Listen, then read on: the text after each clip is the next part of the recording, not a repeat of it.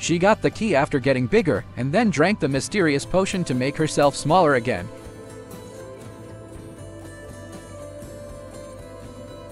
In this way, Alice walked through the small door and came to a colorful world. But Alice didn't know that she had already become a celebrity in this world. It turned out that there were two queens in this world. One was the domineering Red Queen Amy. As long as she lifted her foot, a little pig would come to step on her foot. They also use flamingos as cue sticks and hedgehogs as balls. One is Anna, the White Queen. She is very beautiful and is extremely kind to pets, even the dogs like Anna. You will never imagine that they are sisters. Why is there such a big difference? When the two were young, Anna stole a biscuit and ran to Amy's room to eat it. In order not to be found, she kicked the crumbs under the bed. Their moan asked them, and she saw the crumbs under Amy's bed. She firmly thought that Amy had stolen them.